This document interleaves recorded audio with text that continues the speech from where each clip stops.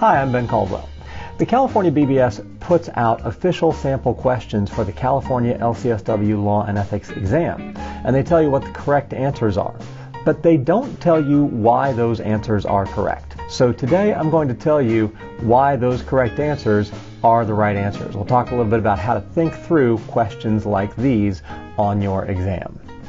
Here's the first question. A client initiates treatment after the recent death of their spouse. The LCSW's mother also recently died. As the client describes their feelings of loss, the LCSW's own grief is triggered. The LCSW finds it difficult to remain focused on the client during sessions. Which of the following actions should the LCSW take to manage the ethical obligation in this case? A. Disclose personal loss to strengthen the therapeutic bond. B. Explain the personal conflict and refer the client to another therapist. C. Consult with a colleague to address the impact of personal feelings on the therapeutic process. Or D. Discuss the importance of boundaries and refrain from discussing issues that evoke personal reactions. Now, the ethical obligation that you'll find pretty consistently across ethics codes is to monitor yourself for impairment and to make sure that any countertransference issues that might arise aren't actually interfering with the care of your clients. So when you get questions like this about countertransference, one of the first things to think about is this actually impacting care? All we know so far is that the LCSW finds it difficult to remain focused on the client during sessions. So it's impacting the social worker here a little bit, but we don't know if that's having any kind of a bigger impact on the treatment itself. So with that basis, we can start to look through the response options. Option A, disclose personal loss to strengthen the therapeutic bond. There's a role for self-disclosure in therapy, but here the client would be put in the position of taking care of the social worker, and so that seems unlikely to be a good fit. Option B, explain the personal conflict and refer the client to another therapist. Again, there are times when referring out is appropriate in response to a countertransference issue, but that's not your first stop. Your first stop should be, well, is this actually interfering with the care? And are there steps that the therapist can take to address their countertransference while continuing to provide good quality client care?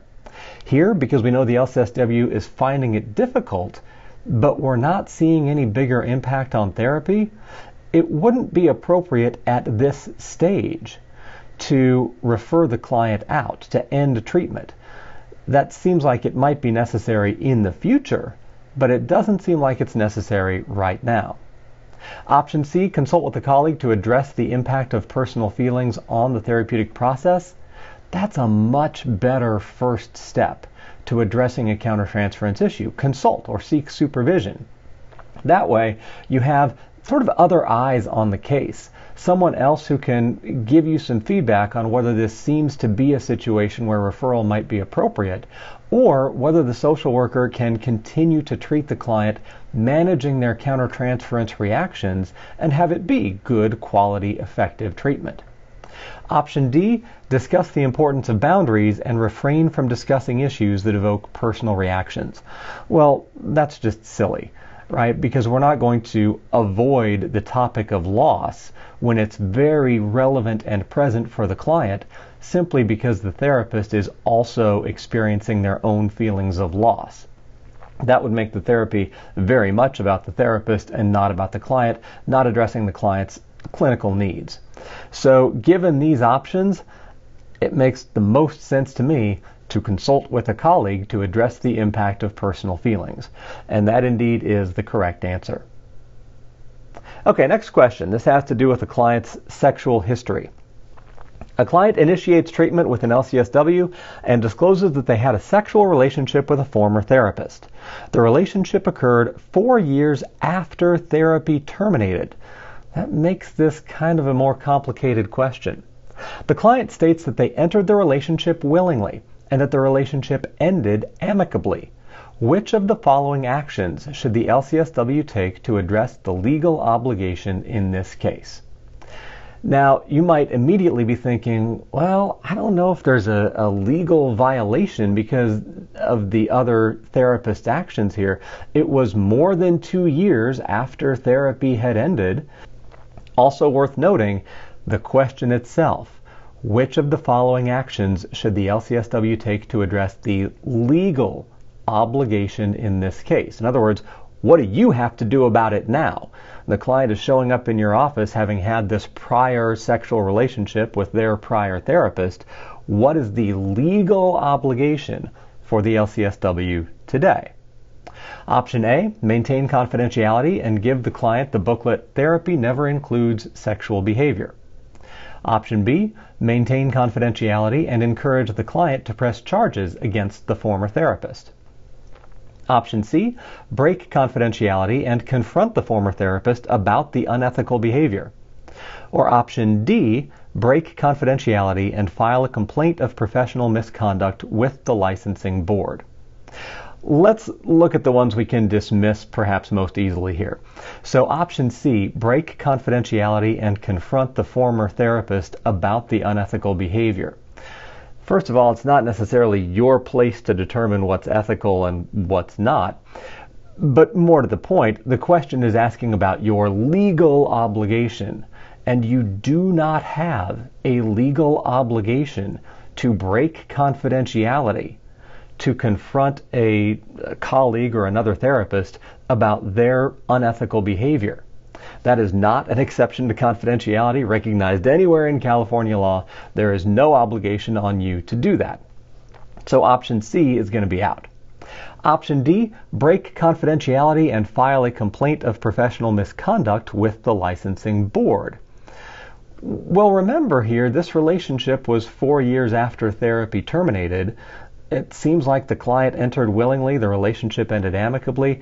It's not clear that there actually would be a finding of professional misconduct here, that this would violate the unprofessional conduct statutes that the BBS uses to determine what kinds of behaviors need discipline. So the two options here that include breaking confidentiality, neither one of them is a great option. Let's toss those. And then let's focus on A or B. And I got to tell you here, I do not like this question because and this happens sometimes with other official sample questions as well, the BBS, is getting the legal obligation here a little bit wrong. Option A is maintain confidentiality and give the client the booklet "Therapy Never Includes Sexual Behavior." Option B, maintain confidentiality and encourage the client to press charges against the former therapist. Both of those include maintaining confidentiality. That's a good start, so we have to look at the pieces that are different. Option A, giving the client that booklet. Option B, encourage the client to press charges. Neither one of those is actually great.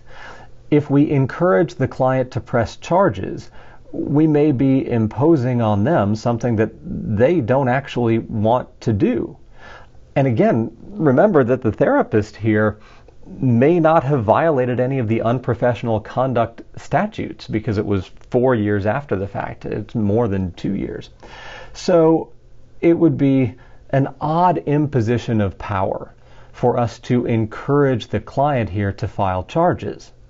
On the other hand, option A, giving the client the brochure, that's not great either.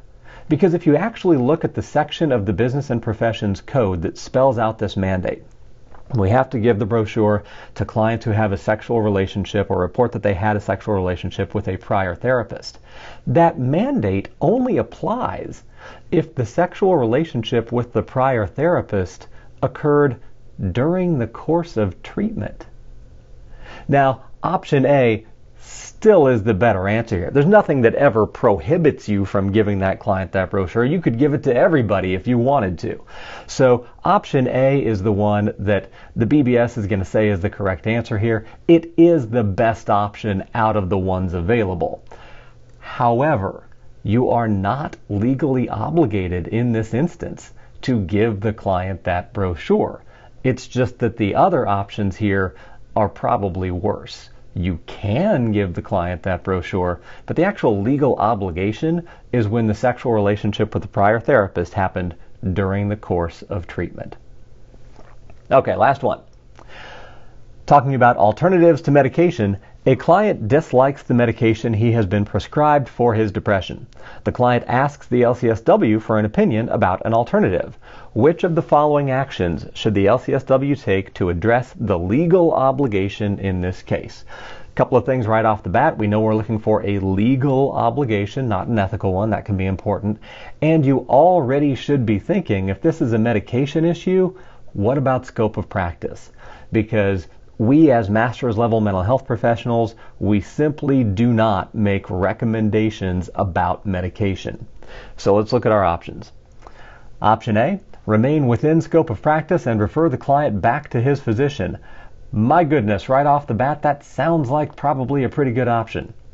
Option B, educate the client about psychotropics and encourage medication compliance. That one's actually not too bad. We can encourage medication compliance. That is within scope. We can encourage clients to take medication as prescribed and to otherwise follow the directions given by their other healthcare providers. Educating the client about psychotropics, that's a little more gray. We don't want to be in the position of educating about things that are outside of our scope. It doesn't mean that we can never have conversations with clients about medication, but those conversations really should be from the standpoint of gathering information, understanding what clients are experiencing on their current medication, maybe so that we can help report things back to their physician, and not providing information, making it sound like we are experts in medication, because we are not. Medication is outside of our scope. Option C, discuss the risks and benefits of the client's medication and suggest a possible alternative. Clearly outside of scope. We can knock that one out right off the bat. And option D, obtain a release to consult with the client's physician and advocate for a change of medication. Well, obtaining a release to consult with the physician, that's never going to be a bad thing. We can always try to do that, and that kind of professional collaboration often goes well. But when we are advocating for a change of medication, we are taking on the stance of a medical provider. That simply is not our determination to make. We shouldn't be advocating for a change of medication. What we can do is we can report to the physician what the client says that they are experiencing on this medication. But we shouldn't be telling the physician, in essence, how to do their job. And that's what would be happening here if we're advocating for a medication change. So we come back to A and B. A looks great. It's protecting scope of practice.